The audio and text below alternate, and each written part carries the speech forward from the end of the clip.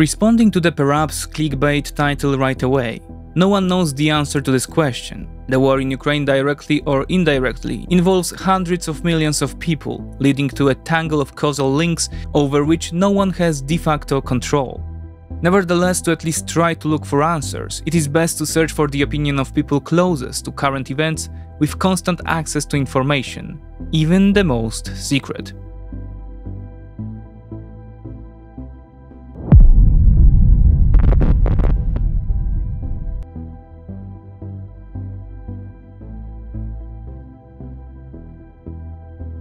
The person who fits the description from the introduction best is the head of the main intelligence directorate of the Ministry of Defense of Ukraine, Kyrylo Budanov. The Ukrainian general is one of the best informed people about the ongoing invasion, both on the Ukrainian side and, due to his function, on the part of the aggressor. Budanov is not quoted by us for the first time. The information provided by the Ukrainian general formed the basis for, as it turned out later, the prophetic episode of November 25, 2021, in which we talked about the plans for the Russian invasion. According to the head of Ukrainian military intelligence, General Kyrylo Budanov, the Russian Federation has amassed more than 92,000 troops near its border with Ukraine and is preparing for a full-scale attack in late January or early February of 2022. Recently, Budanov has given two interviews, one for Ukraińska Prawda and the other for American The Drive, in which he shares his perspective on many key issues of the ongoing war.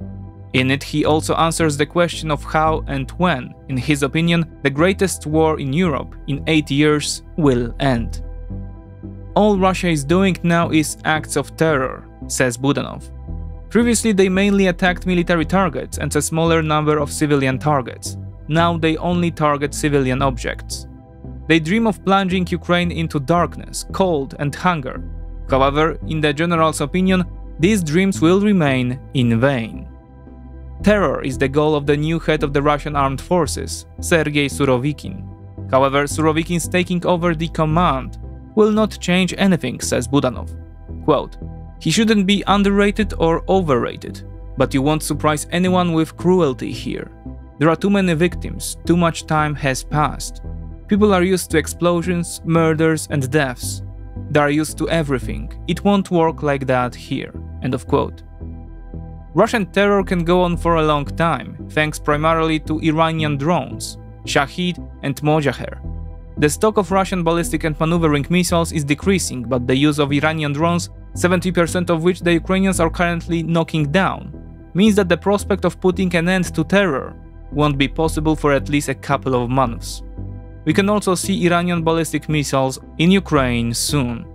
Here we had a section about the operational situation in Kherson, but while the material was being compiled, on November 9th, Surovikin and Shoigu gave the order to withdraw beyond the Dnieper River, including from the city of Kherson. Budanov was betting that the city would be defended. Nevertheless, it is worth quoting one paragraph from the first version of the script that further lends credence to the Budanov's predictions.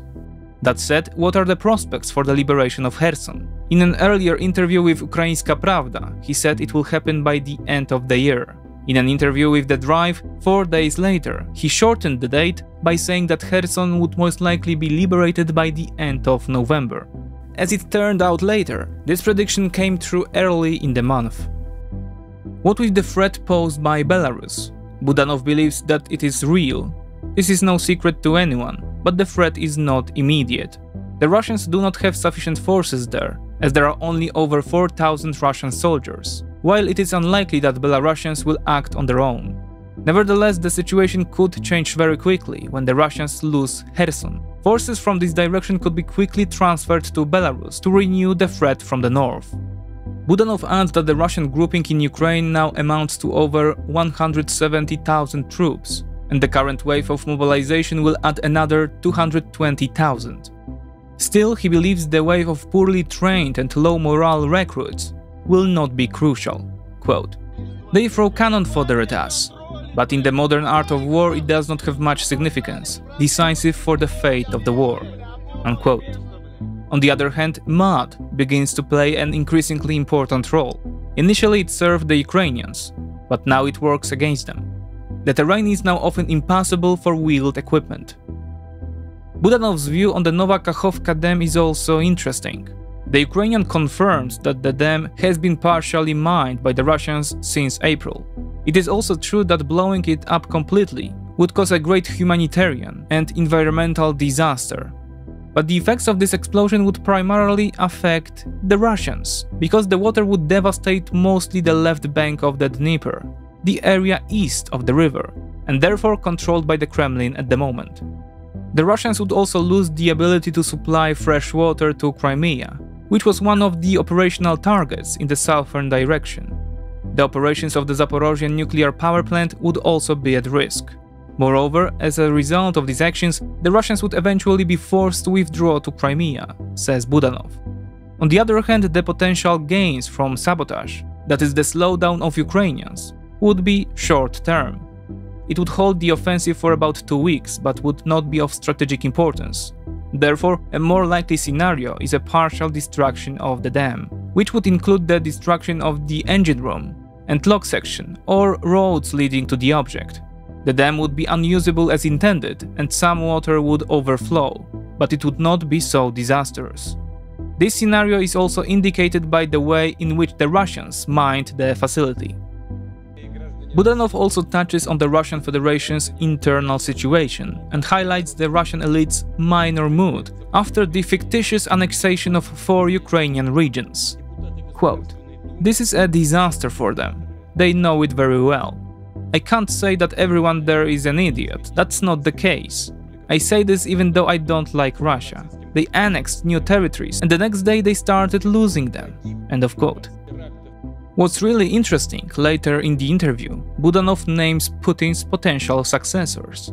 He immediately crosses out Medvedev, who he says has no chance. Among experts, Nikolai Patrushev is often mentioned as the number 2 person after Putin. However, Patrushev would not see himself in Putin's place, but his son, Dmitry, the current Minister of Agriculture, says the Ukrainian general. Budanov also puts another name on the table, Sergei Kirienko, Deputy Chief of Staff of the Russian presidential administration. He sees himself as the successor after a more or less peaceful transfer of power. When asked if Putin's overthrow is a realistic scenario, Budanov answers affirmatively, but it is not probable at the moment. Nevertheless, if Russia suffers a defeat, it will happen very quickly. The Russian Federation as we know it will change its form. Whoever comes after Putin will certainly put all the blame on the current Kremlin Tsar. The most important question remains how and when the Russian-Ukrainian war will end. And here Budanov does not shy away from the answer. Quote, "It's very simple. It will end with victory of Ukraine.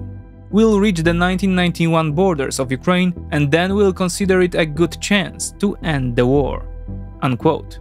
Recall that these borders include the Crimean Peninsula. When might this happen? Next year, answers the head of Ukrainian intelligence. Having said that, we must be aware that voices in the prominent Western media are increasingly fearful of such development. For this purpose, we can look at 2 texts for 2 serious and opinion-forming media. Emma Ashford's piece for Foreign Affairs is more veiled. The author admits that although it is not the time to bring Kyiv and Moscow to the negotiating table, the question is not whether to start negotiations, but when. Because, as she claims, almost all wars ended with negotiations. Ashford praises the Biden administration for helping Ukraine so far, but also says, quote, "If the administration does not prepare soon, it might find its carefully calibrated response to the war being overtaken by a dangerous fantasy of absolute victory." So what is Ashford proposing? Quote, "Ukraine and its allies must focus on core interests, such as preserving Ukraine's sovereignty and protecting its population, rather than trying to retake all its pre-2014 territory or to punish Russian leaders. Ukraine should pursue objectives that are less likely to produce dramatic escalation." End of quote. Later, an even more interesting thesis appears, suggesting that Ukraine, with a smaller territory without Crimea and Donbas, will be easier to defend in the future. Although the article preemptively stipulates early on that it is not about succumbing to nuclear blackmail, it is hard to understand what kind of Russian escalation the author has in mind. Russia is throwing all post-Soviet and more modern military technology against Ukraine, which the Ukrainians are fending off using a fraction of NATO's hardware potential. Russia is throwing thousands of untrained recruits onto the battlefield. Finally, Russia is throwing, or rather abandoning, the foundations of its economy by severing its energy ties with Europe. In a word, it is throwing against Ukraine all its potential, excluding its nuclear payloads. The Kremlin's installation of nuclear narrative is one of the last instances to force Ukraine and the West to negotiate, and Ashford's column fits in perfectly. A similar atmosphere of fear, this time in an article for the New York Times, is introduced by Charles A. Kapchan. The text, with the emphatic title "It's time to bring Russia and Ukraine to negotiating table," begins similarly to Ashford's essay, with the assertion that Biden and his team were right to help Ukraine in the beginning. But now it's time to use that advantage and force the Ukrainians to the negotiating table. Kapchan does not beat around the bush. He criticizes the Ukrainians for allegedly provocative attacks on the Russians and writes bluntly, quote, "Ukraine's battlefield successes could go too far," unquote, because in short it threatens a world war, including, again, nuclear escalation. What solution does Kapchan propose to Kyiv? First, Ukraine will never join NATO and will remain neutral. Here the author repeats the famous thesis of Russian propagandists about NATO's military power standing at Russia's doorstep. The second part of the agreement would have to include territorial concessions to Russia, preferably Crimea and the Donbas. Both authors, interestingly, working at the same university, Georgetown, consciously or not, succumb to the illusion of improving the situation by achieving a short-term deal. The argumentation standing in opposition to such viewpoint has already been presented on this channel. But as the stakes are the highest possible, it is worth saying it again. The nuke threat exists, but it has always existed for the very reason, as Budanov put it, because, quote, "our neighbor is a bit crazy and has nuclear weapons," unquote. However, the threat mainly targets Ukraine during this war, and if Kyiv accepts such an eventuality, it has the right to do so. A rotten truce will bring apparent peace today, but it will hit 10 times harder only belatedly. All the urging to conclude any deal now, before Ukraine regains its legally due territories, while bowing to the nuclear boogeyman, sends only one signal to authoritarian states. You can unleash a big war, but since you have nuclear weapons, you will get away with it, and even gain something. They also undermine the status of American power, which, having the resources to protect the order it has established, has not done so. Yielding to nuclear blackmail, because that's what Ashford and Kapchan's text boil down to, makes one thing sure: you will definitely hear more of it in the future, and nuclear war will become more legitimate. From Ukraine's perspective, the issue is even more straightforward. Zelensky says he wants to spur the next generation more wars with Russia. Precisely that is at stake now. After all, Ukrainians are convinced that another war targeting Ukraine is a matter of time, unless Russia is punished for its criminal actions today. The only question is whether the next war will happen in 5, 10 or 15 years. The problem is that the Kremlin will surely prepare better for it next time. There is a similar belief in the Baltic states or Poland, which for this reason is undergoing the greatest militarization in centuries. Contrary to Ashford's assertions, there is an end-of-war scenario in Ukraine that includes both a full Ukrainian victory, resulting in the recovery of all territories, and one that does not end in nuclear annihilation. Moreover, such a scenario could play out very quickly. Then we would deal with the following sequence. The progress of the Ukrainians and the conventional defeat of Russia are resulting in an increasingly unstable situation in the Russian power apparatus. This is already happening. This leads to consolidating their resources and tightening control over them by the siłowiki, the people who wield real power in Russian ministries, usually so-called ministries of force. We already see this. Kadyrov or Prigozhin have de facto private armies. At some point, one of them or some other general may find that more than in Ukraine, his troops will be useful in Moscow to protect his own narrow sphere of interests or to fight for top positions in the Kremlin. This could result in an almost immediate retreat from Ukraine and a power struggle in Moscow.